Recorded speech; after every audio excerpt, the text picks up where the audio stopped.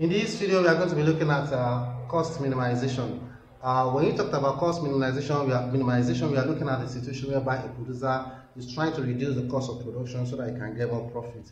If you look at the question we have here, that the producer has a production function of 5k power 0.5 power 0.5 and buys k at $12. So it means that to get a unit of k for that particular producer, he's going to spend $12, and to get labor, so it's going to spend $9. That's just in labor, it's going to spend $9. So what input combination will minimize cost of producing 190 units of output? So the question is talking about, what it's talking about here is that how many units of labor and how many units of capital will this producer, needs to produce 190 units if he wants to minimize his cost.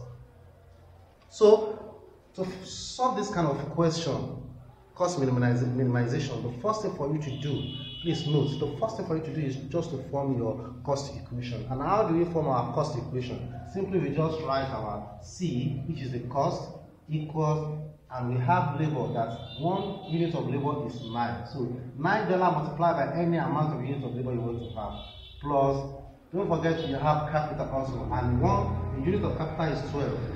So multiply by any amount of capital I want to use, which is going to be what? 12k. So when you sum the number of labor multiplied by his price and the number of capital multiplied by his price, when you sum it together, you're going to get your cost equation. So these are our cost equation. Having understood the cost equation, now then we quickly introduce our Lagrangian. So when we get our Lagrangian, then we can just simply write. So, but if you are writing your Lagrangian, you write your objective function, which is cost equation first. So you write your 9L plus 12k plus lambda bracket. So when you open the bracket now, the first thing you write here is the number of units of output you want to produce, which is 190. Your own might be different. The question given to you by lecturer might be different, but as far as I'm concerned, just have it at the back of your mind that when you open the bracket, the next thing for you to write is that number of units of output you want to produce, which is, for this question, is 190, minus your cost, your production function. Just put your production function here, which is 5k 0.5 here. You close the bracket. Now, having done this now, quickly now we can simplify. So if you want to simplify this now, I want to open the bracket here. So I just write 9L plus 12k plus lambda, use lambda to open it, plus times plus will give me plus, lambda times this will give me 190 lambda. Or let me put the lambda 190. Then plus times minus lambda times this production function is going to give me lambda 5k power 0.5 L power 0.5. Then the next thing for us to do quickly, immediately you have simplified, then what you have to do first is just to take the partial derivative. You take the partial derivative with respect to labor, partial derivative with respect to capital, and partial derivative with respect to lambda. Now, that is why you need the knowledge of partial derivative. So if I want to take it now, let me take partial derivative with respect to L first. Change the L. So if I want to take partial derivative of this now, so what am I going to do? I will take partial derivative of 9L. 9L now, this function, differentiate 9L. If you differentiate 9L, you're going to have it 9. I'm differentiating 9L because I'm differentiating with respect to L. Like this 12k now, I don't have L here, so I don't differentiate here. Then even lambda, I don't have L here, I don't differentiate here. Then I have L in this production function, I have to differentiate with respect to L. So if I'm differentiating with respect to L, I'm having minus, then the 0.5 on the L here will come down, so that's normal differentiation. Lambda 5k 0.5. You need to know how to do differentiation. That is something you don't just have, there's something you can do about that. So when you have it, everything will equal 0. So I can still simplify now. I'll just write my 9. So the minus here, this value here, this cost production value, the value here, I take it to the other side, I will have my equal sign. Then this will become plus now. 0.5 lambda 5k power 0.5 L minus 0.5. I can rewrite it. I just put it to the other side. Now I can go to the right, then this can come to the left. The sign will not change if I'm writing the same value. So I'm writing 0.5 lambda 5k power 0.5 L raised to the power minus 5 equals 9. This is my first equation. Could you recall that I said we are going to differentiate with respect to three things? The first one, L, which is labeled. The second one, capital. The third one, lambda. So we've done the first one. Let me write my answer because of the space for the first equation. 0.5 lambda 5a or 0.5 L equals 9. Let me rub up this because of the space.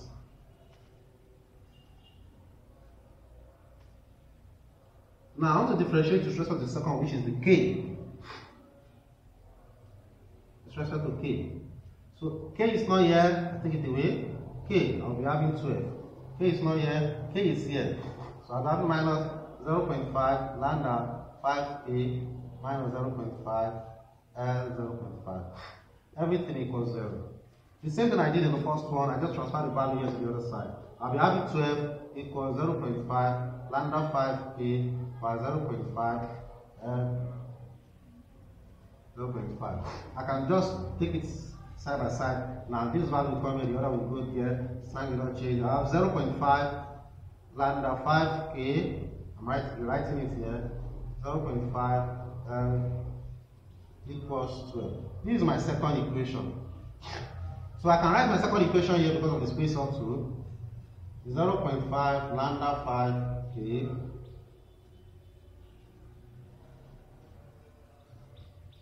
equals 12. That's my second equation. Then what is the third one? Can someone tell me the third one? Can someone tell me the third one now? We are taking partial derivative with respect to what now? I mentioned labor, capital, and what? Can you recall? Oh, that's lambda, yes. So let's differentiate with respect to lambda now. Let's differentiate with respect to lambda. Okay? With respect to lambda. No lambda here, no lambda here. Lambda is here, I'll be having 190. Lambda is here, I'll be having 5k, 0.5. Don't forget, we use this function to take partial derivative, of each of the item needed. So this one will also equal 0. So I can do the same thing. I'll be having 190 equals 5k L 0.5. Just take it to the other side. So this is my third one now. 190 equals 5k or 0.5 L 0.5. Now, having done this quickly now, so what's the next for us to do? Then we are going to divide equation 1 by equation 2. Divide what? Equation 1 by equation. Divide what? Equation 1 by equation 2. So this is my equation 1 here. I have 0.5 lambda 5k or 0.5 L equals 9 over the second equation. 0.5 lambda 5k. You need the knowledge of indices here, please. If you don't know the indices, please, you might find it difficult. So you have to go back to learn that. 0.5 cancel here. Lambda cancel lambda. 5 cancel 5. You know, power, there will be minus in between them, indices. So the minus here multiplied by the minus will be plus. So you'll be having 1. K raised to the power 1. For the L, minus is here, minus times this, minus 5, minus 0.5, minus 0.5 will give you L raised to the power 1, minus 1. Then we have it 9 over 12. Now, so what I can simply do here now, look at what I have here now. K times L power minus 1. I can write it as K times 1 over L. Don't forget, when you have something like this, it means 1 over L. So, K times 1, I'll be having K over L. So I can write it as K over L equals 9 over 12. 9 over 12. So at this point I can just cross multiply. So I'll be having K times 12, which is 12A equals 9L. By 12, I want to make K something the formula. I'll be having K equals 0.75L. Please confirm that. Confirm that, please.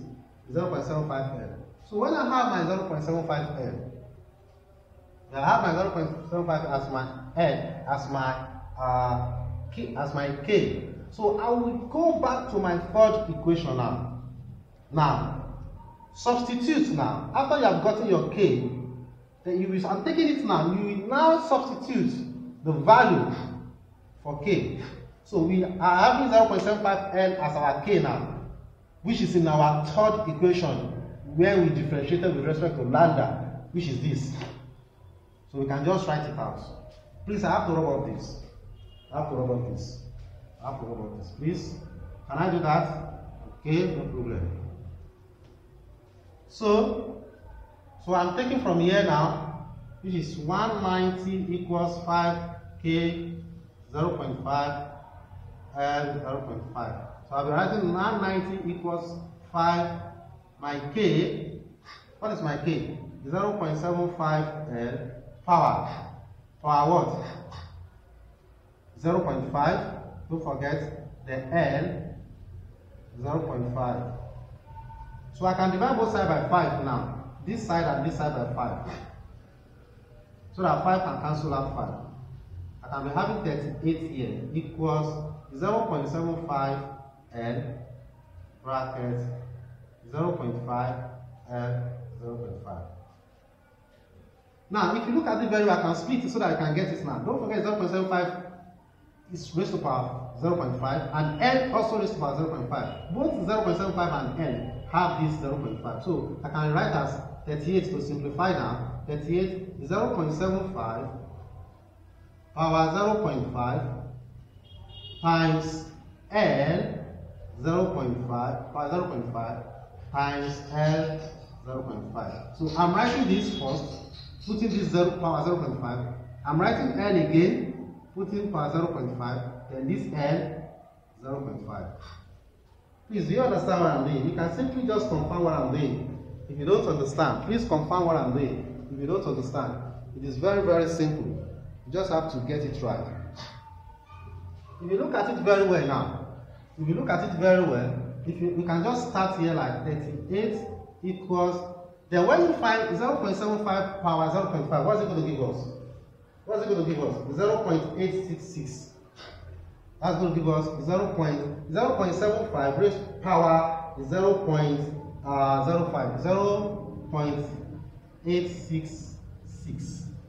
That's the value of this. And 0.5, no, times is here, this is going to be plus, power, this is going to be 1. So this is what we have. So I can just divide both sides by 0.86. 0.866. You see? This will go away, this will go away. Then can someone help us with that? 0.38 divided by 0.866. What is it going to give us? Okay, it's going to give us 43.880. Thank you.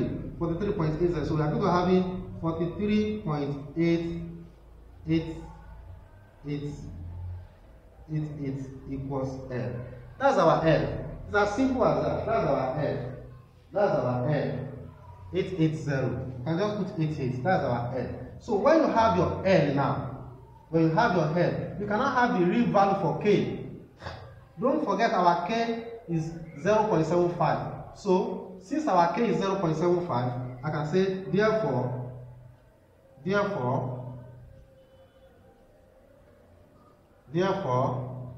K, I'm starting from here, K equals, K is 0.75 L.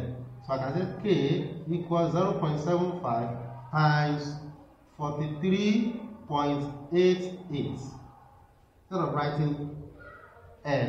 So what is, someone should help us, 0.75 times 43.88. What's going to be the value? What's going to be the value for that? So that's going to be 32.91.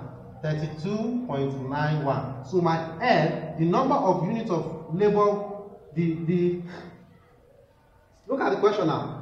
What input combination? The input combination will now be 43.88 of labor and for the K, 32.91. That's what we are asked to do. That's our final answer. Sometimes you might be asked to find the cost, that is total cost. So then, therefore, total cost equals, that is cost function. I can just write cost. So you just put your cost function for the total cost. If you have to find total cost. For the cost function, don't forget our cost function is 9N plus 12K. So just cost equals the cost of producing that 190 units now. Will now be 9 multiplied by N, 43.8 days, bracket plus 12, bracket K, 32.91. So whatever you get for this, that is your total cost. In case, by extension, the examiner can ask you to find the cost after you have gotten your N and K. So then you can just get your cost, equation, insert the value of N and K, and you get your final answer. Please subscribe and get more of our video. Thank you.